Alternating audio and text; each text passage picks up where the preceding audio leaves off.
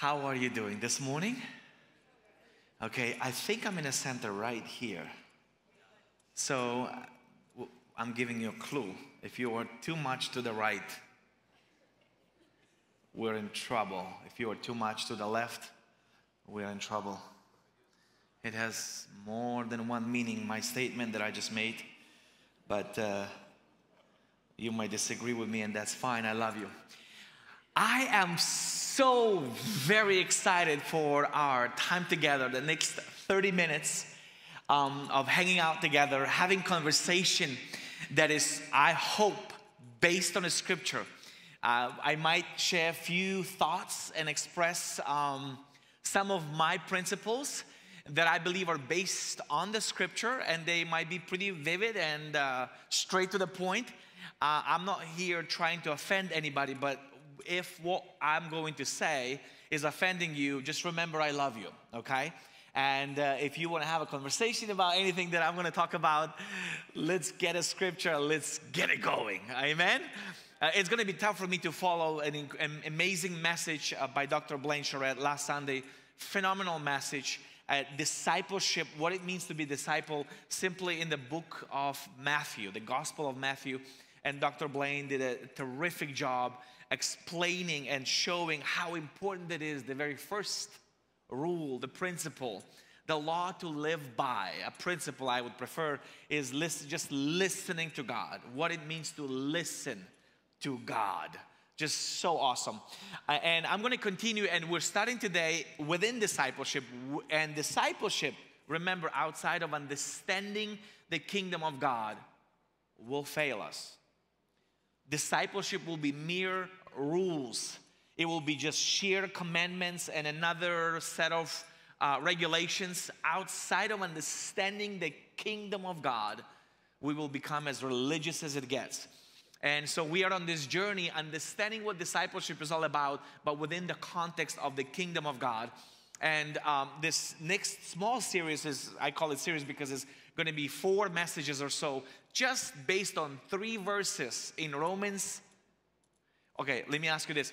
Outside of "For God so loved the world," what's the second most popular Christian passage in the Bible? Anybody knows? Just take a guess. I already gave you a clue. It's Romans. Romans chapter 12, verse 1 and 2. The renewal of a mind. I mean, I don't know if you grew up in church, you heard this all of your life. And here I am to bother you even more. If you are new to church and Christianity, well, we're going to have fun. So without further ado, let's go to Romans chapter 12. And we're going to read these 3 verses.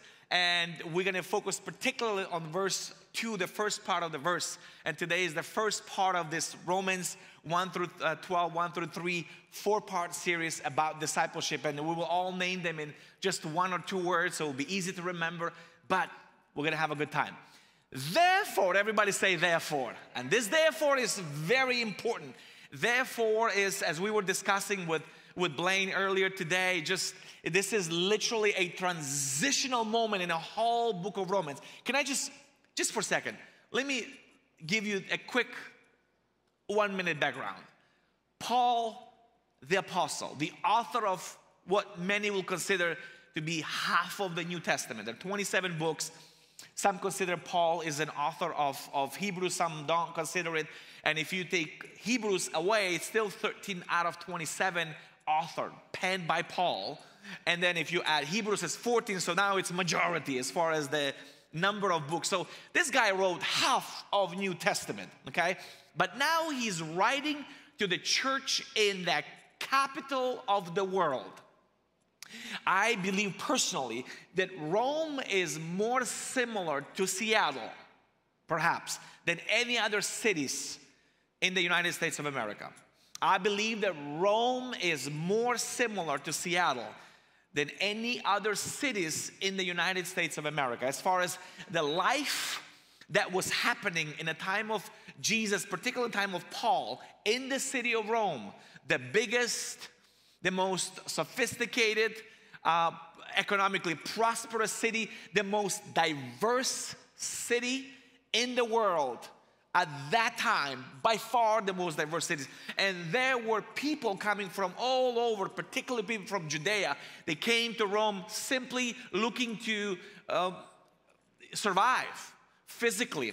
There was famine in Judea, famine in Galilee, famine in Syria, all over. And people that could, they got their gatherings, got it together, and just ran to the city, the capital, and say, we always will find a job, and we just want to survive.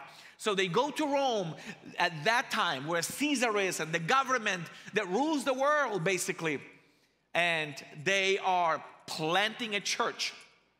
A lot of new people are giving their life to Jesus, people that have no roots in Judaism. So now of the two, the Gentiles, the non-Jews, and the Jews are building a church together. And Paul, the apostle, hears about it, and he is writing to this thriving church, writing a letter, a church he has never visited before. Think about it.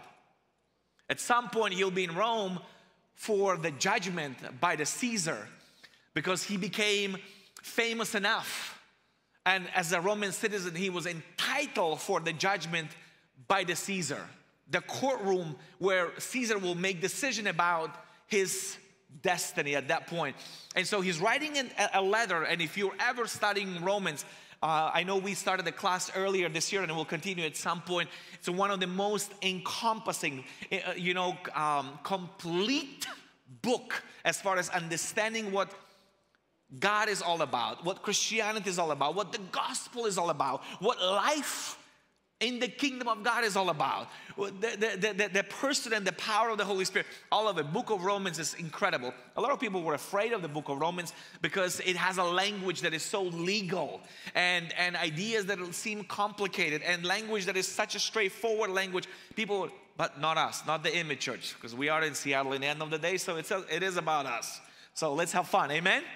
All right, so I'm not going to go into details. I'm really worried that I will kind of leave my main point and just kind of start explaining things, and I don't want to do that. So therefore, first 11 chapter, Paul laid the foundation, laid the ground. He, if I may use the term, he poured concrete. The trenches were digged. I mean, there was enough trenches for Paul to build the whole system, and he poured the foundation on it.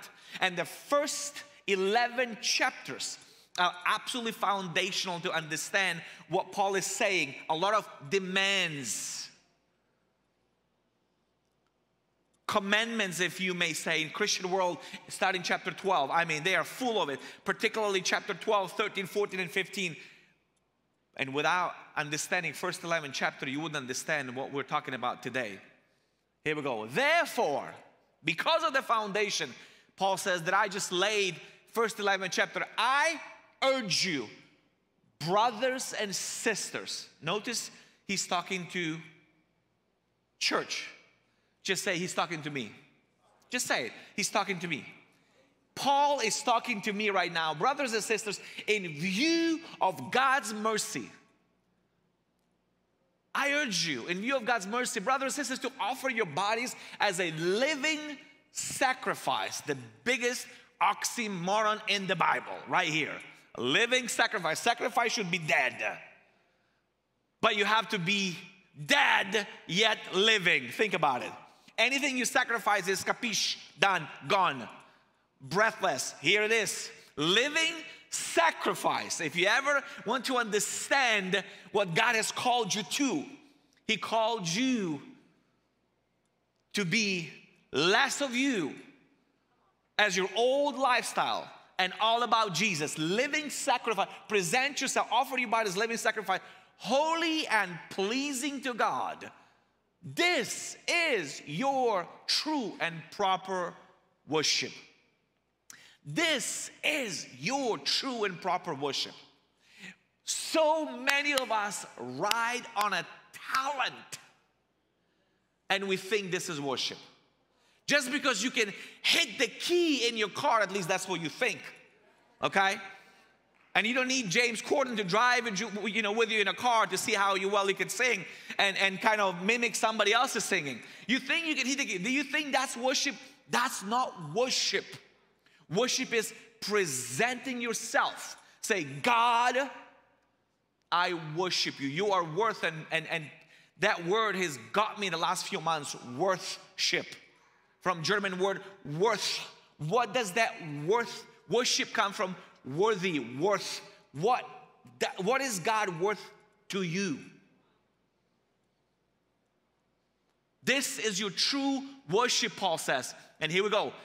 Do not conform to the pattern of this world, but be transformed by the renewing of your mind. Then you will be able to test and approve what God's will is. His good, pleasing, and perfect will. For by the grace given to me, I say to every one of you, do not think of yourself more highly than you ought, but rather think of yourself with sober judgment in accordance with the faith God has distributed to each of you. This I read in context. I'm going to go back to verse 2. Verse 2, and we're going to stay there. One more time. Do not conform to the pattern of this world. The title of my message today is very simple.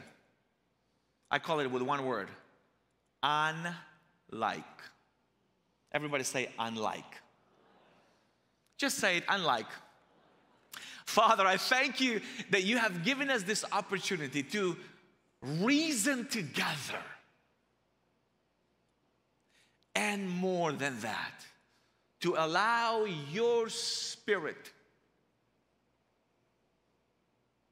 to change the way we think. To allow your Spirit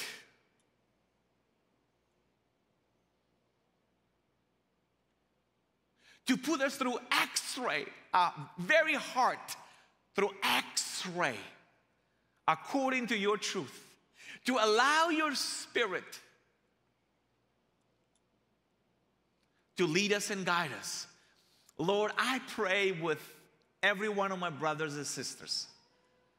This isn't me versus them. This isn't even you versus us. This is about us together. We are your people.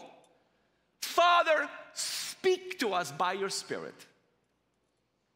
This is my prayer. In the name of Jesus. Amen. 2 weeks ago, I asked a simple question before I preached a short message. Some of you believe it's never short, but that's fine. I think you're right. I asked the question, what is your purpose in your life? What is your purpose for living? We talked about kingdom, understanding kingdom. And today I'm going to ask you, what does it mean to be a Christian? What does that mean to be a Christian? What does it mean? And please do yourself a favor. Whatever urges you have to leave, restroom, breaks, stay with me, I beg you. As Paul says, I urge you, stay with me, okay? Stay with me. Watch how God will speak to you. What does that mean to be a Christian? We know that the word Christian basically comes from the idea of to be like Jesus. Christian. I hope we know that. Follower of Christ. But what is Christian in reality? If I ask you to explain to me what is Christian, I want you all to look at me for a moment. What is Christian? If I ask you publicly right now, I wouldn't do it to you. I wouldn't try to embarrass you or maybe magnify you, make more of you if I call you and you did answer that question pretty biblically, accurately. But what would you say? How would you explain to me in one sentence? What does it mean to be Christian? Oh, to be like Jesus. Okay, what does that mean? Before we answer the question, let's talk about where we're at as far as July 2023 in the Pacific Northwest, in the United States of America. Post-modern world, post-Christianity. What does that mean? If you were born in this area, what are some of the first things that you are facing as far as a young child? If you were in school, what's happening? Let's have fun a little bit. And again, stay with me. Don't take anything out of context what we're going to talk about. Can you look at me, please? Some of the questions that you will be facing with in schools are literally, and this isn't throwing rocks against anyone, what do you identify with? Isn't it true? We ask our kids and say, are you a boy or a girl? Or perhaps neither. This is 21st century, 2023, July, Pacific Northwest. What do you identify as? What happens? I want you to hear me right now. The world we're living in. The world used to tell us, hey, Christians, look at biology. You want to prove us the living God? Look at biology. Biology doesn't add to the creator that you're preaching about. The Bible is too narrow for science. It's too narrow. It's too small. Come on. What are we talking about? So the world used to parade biology. Now it's all upside down. Transition time. Why? Because now they say, no, no, no. It doesn't matter what biology tells you. You're a boy or a girl, or perhaps neither. It's ideology. We have an idea what you might be. So ideology is way above biology now. Isn't it true? That's the truth. Nobody wants to argue with me biology. It used to be, I grew up as a little kid in Soviet Ukraine, where every single month I would be on a train from Carpathian Mountains to the capital, Kiev, for 18 hours. And I kid you not, every time for 7 years, there's always atheists that want to talk to me about Christianity. They always argue with me. And everybody was all about biology, always. Which I loved. Wasn't a biology major, but I loved it. I always say my favorite, I was like, I'll take an eye, for example. Have you studied an eye? I always ask. Have you studied the complexity of an eye? Have you? So I would have a couple of 5, 7 statements about the complexity of an eye. And I said, how can out of nothing eruption, this incredible organ, a member of my body, how can this organ come to what I have right now? Think about it. Doctors are blown away as they are studying more, just the eye. I'm not talking anything else. We used to argue biology. Now, nobody wants to talk to me biology because I said, sure, I'll give it to you, biology.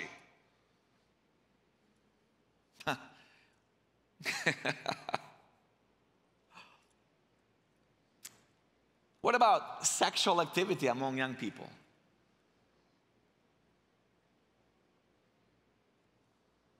This is crazy. Let's be honest. I know we're in the Pacific Northwest. Let me underline it one more time. But we would do anything to help our young people to stay sexually active. You need to get to know yourself, because how can you have your partner help you in the future if you don't know what you like? Go and discover yourself. And the earlier the better. So what do you want us to provide for you? Do you want us to provide you with, what is it? Condoms? Great, we'll do it. Vending machine? Absolutely, as much as you want. What else? The pill the morning after? Absolutely. Just go for it. And then obviously, every other drug that is available, we say, oh, no, not for kids. Come on. You saturate society with drugs and alcohol, and you're telling me kids won't touch it? Be my guest. Zero chance. We parade it everywhere. We make money on it. Everything. Let's pacify everybody. Let's pacify. Let's a kumbaya moment. Work hard and just get high. And then tomorrow morning we want you back. And your body is turned into a robot because last night you were really high or drunk. But this morning you show up. Let's go to work. We need your productivity because you can't survive any other way.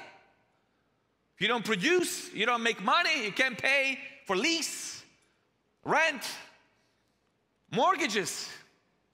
That's the society around us, isn't it true? I'm not taking political side, but let's continue further. Gender inequality? I used to be a big gender inequality guy. I'm going to confess right now. You know why? Because I saw my mom. There's 12 of us in the family. So just as a little boy, observing mom, who was so bright, she has never, this is not mom saying, teachers, I went to the same school, 2 schools that mom went to. They told me that in the history of school, and there were some teachers that were there 45 years plus, history school, they never had anybody as bright. My mom has never had A- in 9 years of her school years. Not a single one, not a single A-, not a single time. She finished school with what we call gold medal. A bright woman. I mean, if my mom looks at your credit card at the age of 65 for literally 30 seconds, in 2 months ask her everything to the T's.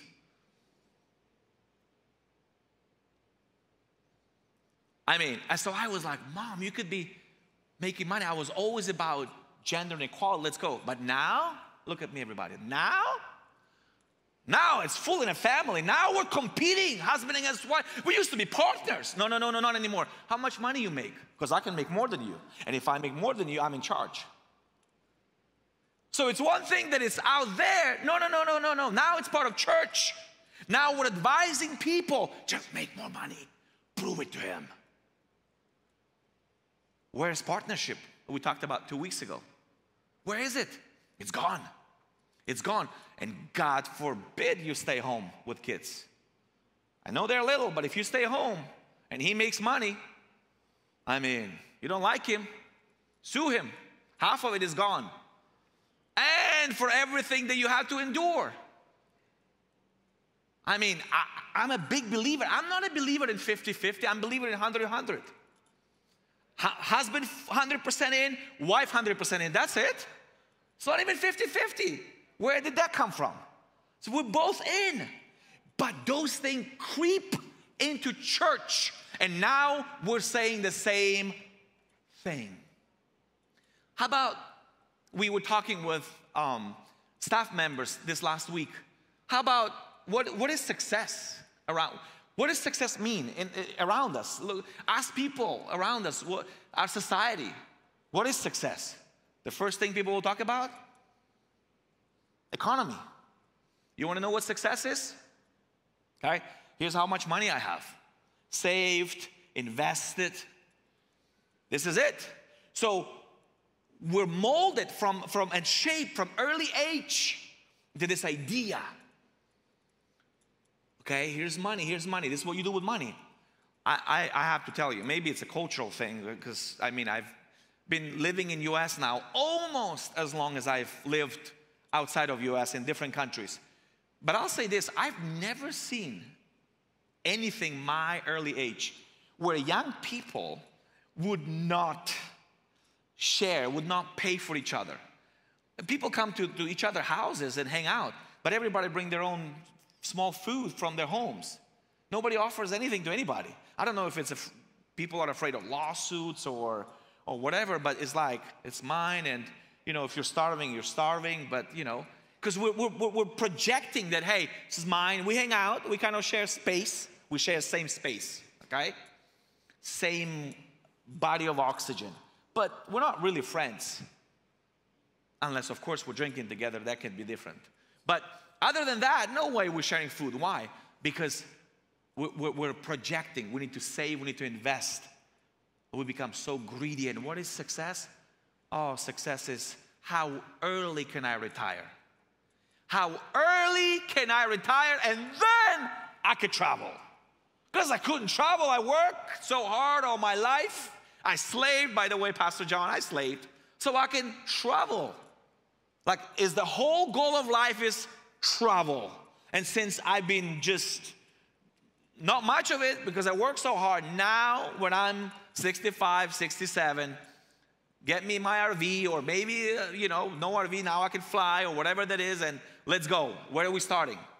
Central America, South America, Europe, Asia, where are we starting? As if this is what success is. Save, invest, so you can. Do not be conformed to the pattern of this world. And we're sitting here, I can only imagine how many of us today are listening to me and thinking, this guy had a rough morning today. Like, what in the world is he talking about? Why is he even angry about it? I'm not angry. I'm just talking. I meet people. My wife and I are weird type of pastors that we meet with so many people around, during the week. This is our life. We hang out with people and we listen and we watch. I want to be student. I want to observe. And I'm like, wow, Jesus, this is unbelievable. And so Paul says, therefore, I urge you. Therefore, I urge you. Before I go there, I forgot one moment. And I had to write this down because usually I don't talk about these things. But today I am. Okay? What about our social views and political views? Like, how vocal are we about it? How many of you're going on a rant, explaining yourself and make yourself clear, and you want me to be like you socially and definitely politically. But you're keeping your faith very private. Your politics are public. Your social views are very public. At least you're going to like somebody's comments. At least. You can always write a blog as well if you have time. And yes, oh my goodness, your vocabulary is huge when you're explaining yourself. But if somebody asks you about your faith, it's a private matter, Pastor John. It's hidden right there. I left it at home. No, not even at home. I left it in church on Sunday morning if I show up once a month. That is where my spirituality is. And getting me on spirituality, like what is happening in our society that's creeping into churches? People are talking about, instead of talking about God, this the man upstairs. Oh, it's not popular anymore being a Christian. Why would you call yourself Christian? And why would you even talk about believer? I'm just spiritual. I want to be spiritual. Don't label me. I'm not a believer. Don't say to people that there's few believers here. I'm not, I'm just spiritual. Wow. It's great. This is what Christianity comes down to. Shh. I don't want to be different. I want to show up to work. I want every one of my friends and my co-workers to say, wow, yeah, you fit well. You fit well. You are one of us. Absolutely.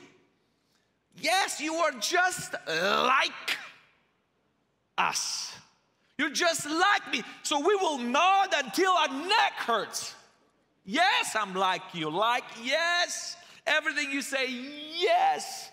Why would I stand out? Why would I stick my neck out? Why? When I want to be just accepted. I just want to fit in. See, because we are so confused with our identity, God sent us out and He says, hey, the world needs you. You are the very embodiment of what my gospel is all about, says the Lord. But we show up and we're like, oh, really? Really, God? I'm not sure. I'm not sure. So we go back to our, whatever it is, our world, work, social life, neighborhoods, gathering, family as well. Say, oh, okay. Yeah, absolutely. That's right. Yes. This is a new form now. If you're ladies, particularly. Wow. And if you're a guy, heck yeah. Heck yeah. That's right. I'm with you. This is what it comes down to. And here is Paul writing to the church in the capital of the world. And he doesn't care that he's never been there. And he doesn't care what they think about him. And now, again, let me just say, you heard my messages and my views on this. I am by no means ever going to preach about bashing people that don't know Jesus. Don't you ever walk around judging people that don't know Jesus. I don't even know, by the way, why Christians got this idea, walk around and slapping everybody. I mean, good Lord have mercy. Every non-Christian, we just go after them.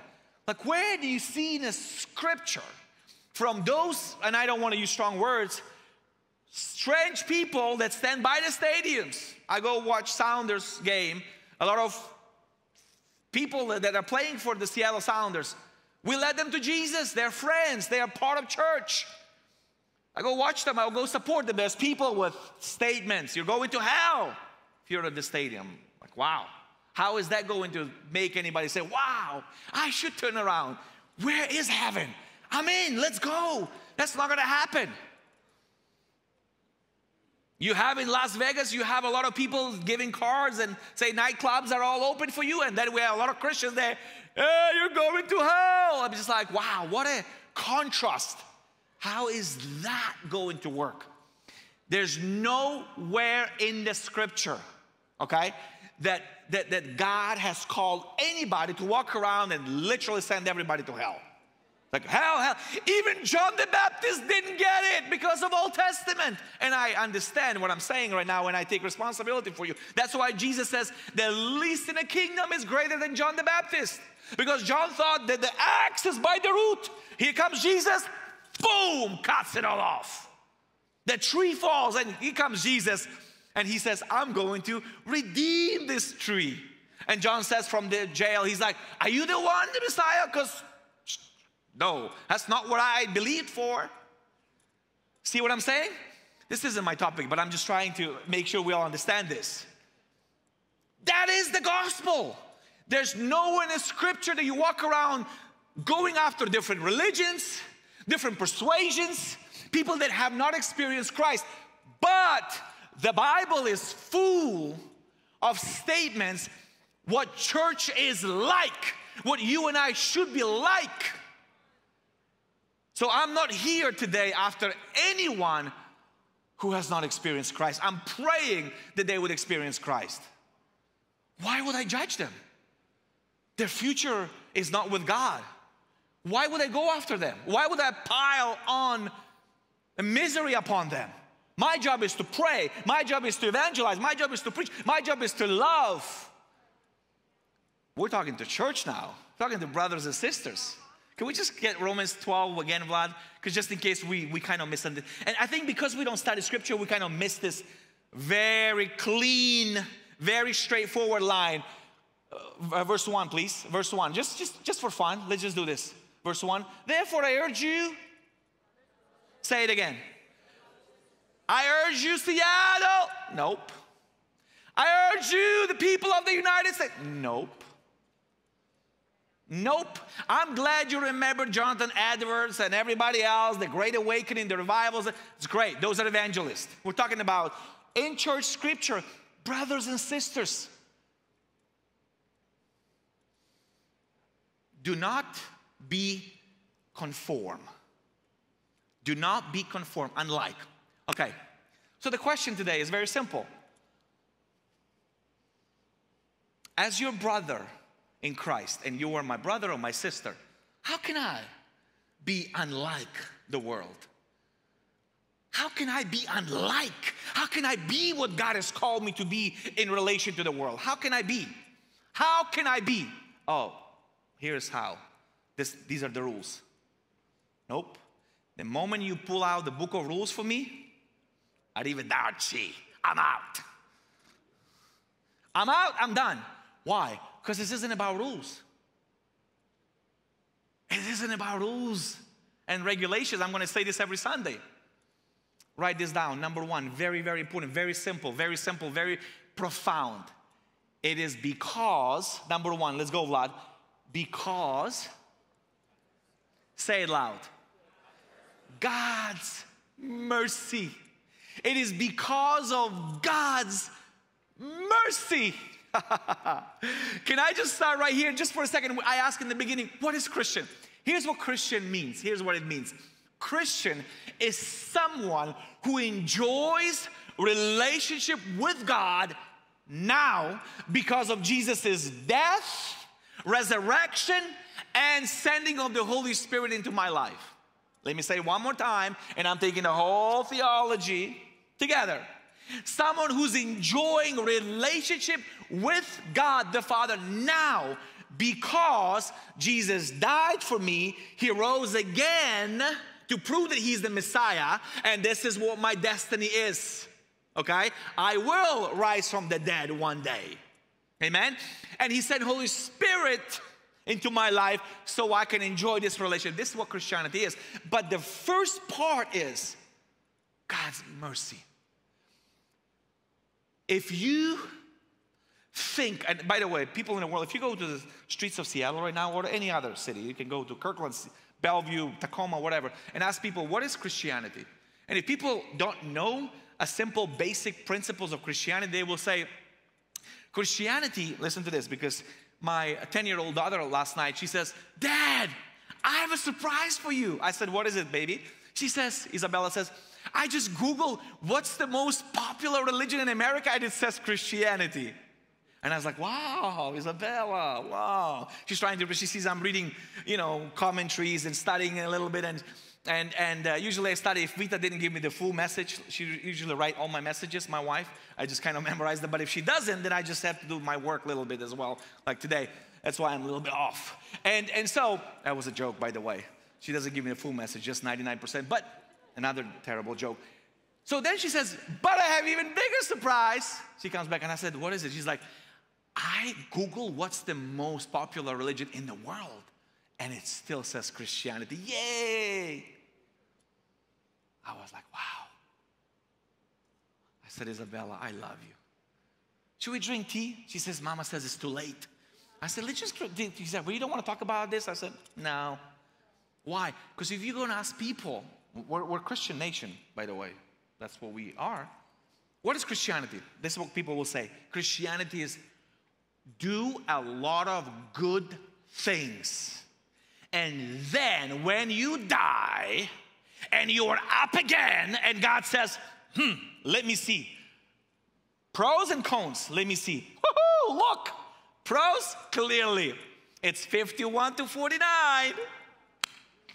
Peter, open the gates. Peter, let's go. Play, Coldplay, play the song, you know, La Vida, this is it. St. Peter, yep, open the door, let's go in. 51, just over. This is what Christianity is for a lot of people. But we know that's not what Christianity is.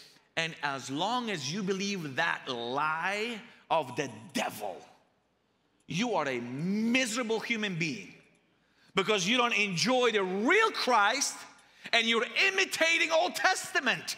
Good deeds, really? This is what Christianity is. God loved me so much while I was so lost, so confused, and on top of it, so arrogant, and so self-righteous, and all-knowing, and the smartest. And I knew it all, by the way. And while I was so confused, God loved me so much that Jesus Christ said, John, I love you and I'm going to die for you. While you worship idols, Romans 1, your brain was confused. Romans 2, while you were a Jew and full commandments, fulfill the law, you're judging those that were confused, non-Jews, you're also a sinner. Both sinners. So Jesus showed up and says, John, whether you're a Jew or a non-Jew, you're confused. You're a sinner. But I am going to give my life for you. You were born in sin. You lived according to sin. I had to go and redeem you, purchase you with my own blood. You were alienated with God, away from Him, and I had to go and adopt you and bring you into the family. You were under God's wrath, anger, and I have to show up with my blood and say, you can judge me, God.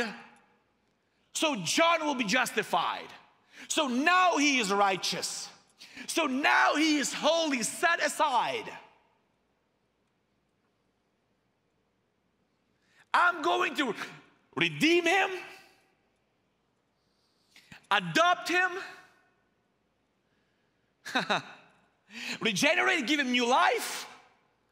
I'm going to train him, renewal of a mind, and that whole process called salvation. And none of it I deserved. None of it.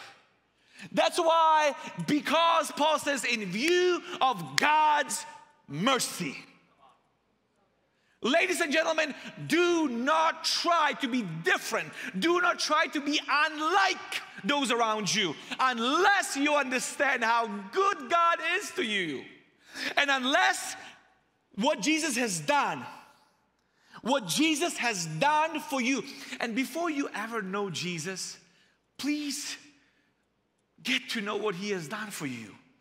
Because you get to know someone by what they've done for you. And when you get to know what Jesus has done for you, you said, wow, this is you, Jesus? This is what you've done for me? Wow, I clearly see that you have a heart for me.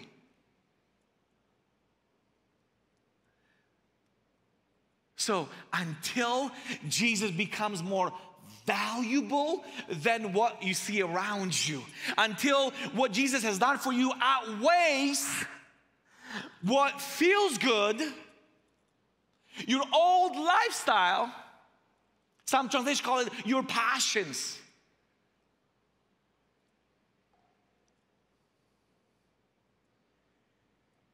Until you understand how terrible sin is, what it does to you, contouring you, deforming you, hurting you.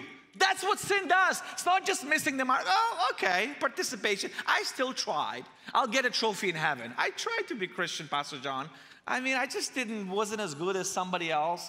But yeah, I tried. So God will still give me participation. No! Either you made it or you didn't.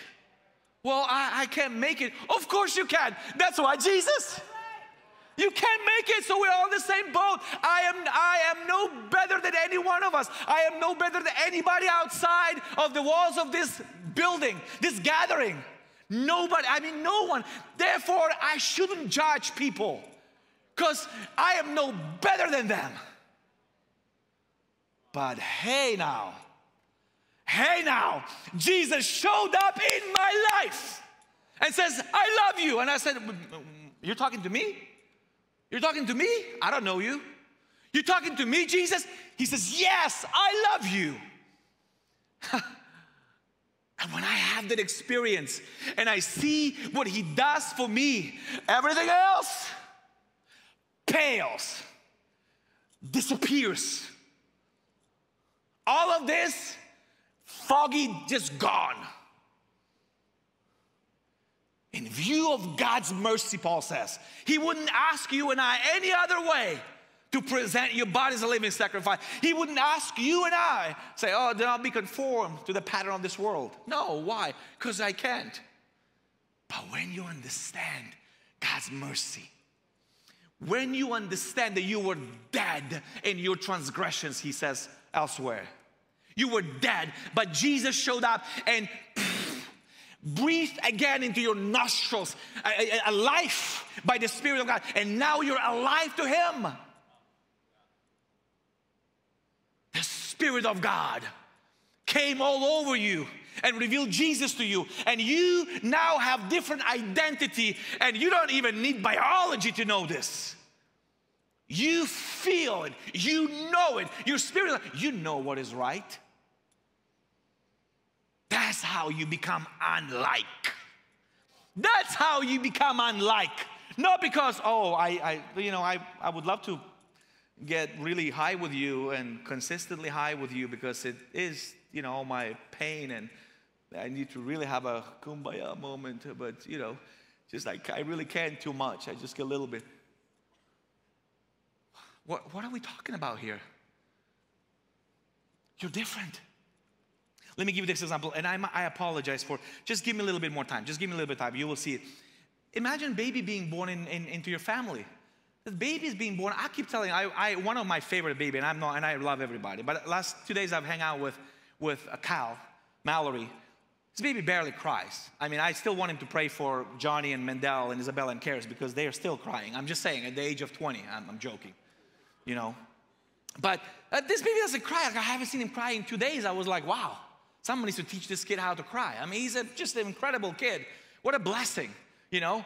And so he's like, enough. Ryan is crying all the time. My dad, I'm not going to cry. It's enough for one. No, I'm joking. Ryan is sitting there. I have to make fun of him. But what you know, but I'm telling you, the first thing that kid will learn, I've said it many times. And I've said the other kid, I can't name him, imagechurch. You know, the kid is now 11 or 12 months. And the first word, they say, oh, he said it. He said, mine. The first word. You want to see what sin is like? Look at this kid. Parents live their life. They worship the kid. And this, rather than say, mama, the kid says, mine. That's what sin does to us. So let's stop there for a moment. Now, the kid is born in your family. It has a different identity. It could be Petrus, it could be Philemonchuk, it could be Reed. You know, I mean, you name it. Pick any family, Sullivan, you name it. But has a different identity, different DNA, was born in this family. It still has to learn. It has to learn the pattern of life. Because if you leave kid all by himself or herself, it starts with mine, and then everybody else is an enemy. Everybody, including, starting with parents. I'm surprised none of our 4 kids written a book yet. How terrible their upbringing was. With this vocal father. I'm not vocal. I'm actually like a sheep in a house. It's just this is the only place I'm allowed to talk. You know, but in a house, it's a really gender equality. But anyway, I'm joking. Please don't take me seriously right now. Just relax. And if I'm really preaching a bit too harsh, just say, he's an immigrant. I mean, what do you get out of him? I just, other immigrants are amazing, but this one is weird. Anyway, so in view of God's mercy, that's why God is asking you. It's very simple. And secondly, and I really want to nail this, because of the birth and adoption we talked about, I just want to quickly, I'm just giving you an example. You're adopted. You're different. Why would you go a place, whether in your walk with those around you, or in your thoughts, private life, why would you go places that will hurt you? You know it will hurt you. You're adopted into a different family. You are now in a family of God. Jesus, Scripture says, purchased the church, all of us, with His own blood. You're adopted. Don't go back to orphanage where there's no one who is your real father, really that cares for you. You don't need to be lost. You don't need to be confused. You don't need to be on your own. You don't need to try to make something out of this life. What does that even mean? You're in your family. You have a father. In fact, He is giving you a spirit that in you, that spirit says to not even God, Heavenly Father. He says, Abba, Father. Like, you have a different address. You should have a different vocabulary. You have a different perception. You have a different mindset, a different attitude, a different decisions, action, all of that.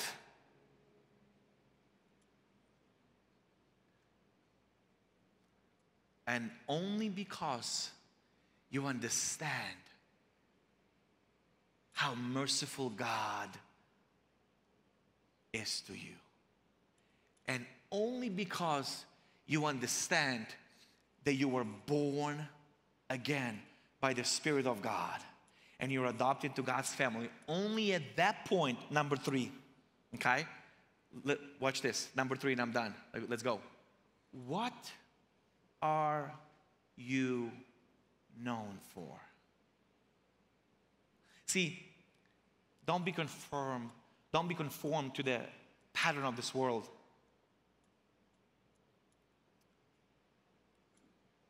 "30 seconds. That in English we have conform, transform, same root. Not so in original. In original, that word, some of you might recognize, has the root word called scheme, or in Greek is schema. A lot of Slavic languages that derive from Greek, which New Testament was written on, is schema, which basically means a system or an outward expression. So let me say it theologically, explain right now. You were born in God's family. You belong to God, but guess what?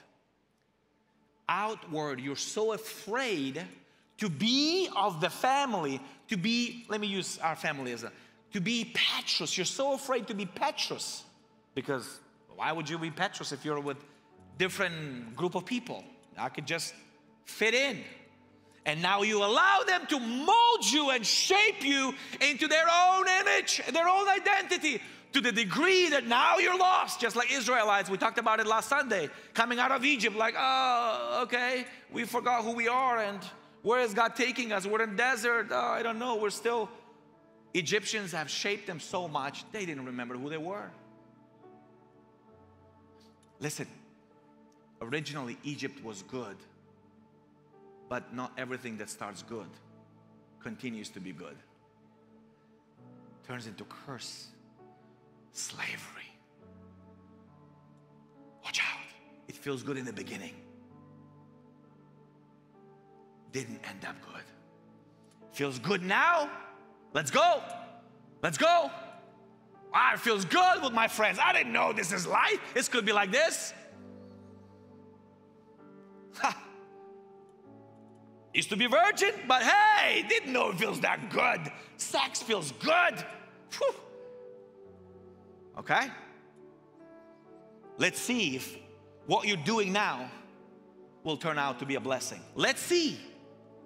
Well, we can't preach about that because, don't you know, Pastor John? Nobody's virgin by the age of 14. That's it. Don't you know? They hide and they lie to parents. It's middle school where it all starts. Okay. Let's see what's going to happen after. Because I've been in ministry. This is more than 25 years full-time ministry. I talk to couples all the time. What are you doing to yourself? I can understand if you have no experience of Christ, but you do. But you do. You have seen what mercy of God is all about. You know better than this. So, how can you be different? Listen to me, everybody. I'm just going to make this very powerful statement. You might disagree with me. Why is it that Christian people are known outside of these walls? And I'm taking Image Church as an example. We are known for what we are against, not what we are for. Think about it.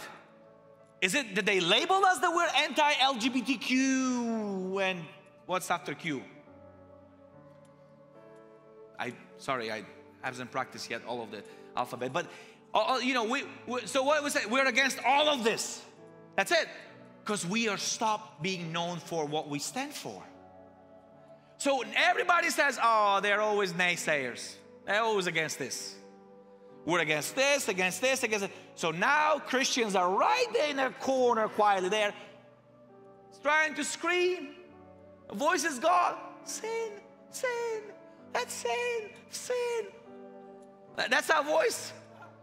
Toothless Christianity. Whispering, barely whispering. Why? Because no one is attracted to that.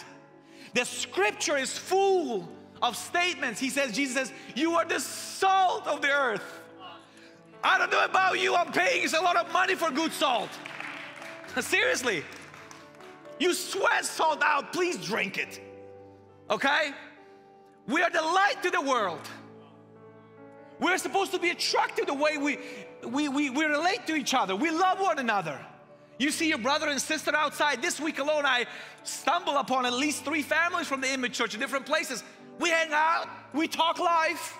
I'm not like, I'll see you on Sunday on stage. Bye. Yeah, bye. No, we're brothers. How can I help you? What can I do for you? What can I pray for you for? Is there anything? And when the world sees, as John says, hey, When the world sees that you love one another, he's quoting Jesus, they will say, truly they are, talk to me, they are who? Disciples. Exactly, we're talking discipleship now. But what are we known for? Nope, we're against this, against that, against that. That's it, that's it. How can we be effective? So of course, our kids are growing up. Christianity is not attractive. Why would be? Because we are always against something. What are you known for as a follower of Jesus? What if I ask 3 of your friends in different circles that you were hanging out with? If I ask 3 of your friends and say, can you describe to me Matt or Todd or Amanda or Steve or Talia? What if I ask you, say, hey, describe to me, what do you think of her? And it's going to be anonymous, private. What would they say about you? What are you known for? And because you see that you're not effective, what this book has been calling you to, as far as being effective, the call God has placed that call upon your life, that call, ineffective, you're like, oh, you know, those memes, I forgot what, I don't watch those shows, but how you go quickly back to the bushes. What's the meme? You know, you're coming in. Simpsons, yeah, you know, back is like inside. I saw this like thousands of times, different places, and even on billboards. Like, hey, I'm not effective, so I'll just go back and hide. And now I'm one of them. Why? Because what I believed for, somehow ineffective. Somehow it doesn't work. It's not powerful. It's not life-changing. How many of your friends have been so impressed with the way God is so real in your life? Because listen to this, Christianity is not a thought. Christianity it's a reality. It has to be proclaimed. It has to be believed. It has to be lived out.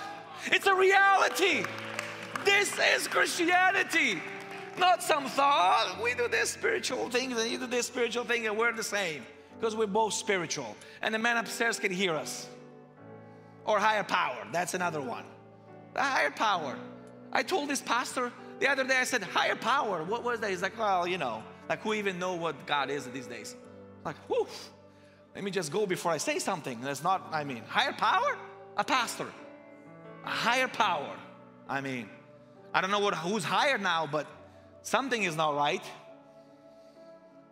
This is what I'm trying to say, friends. Come on.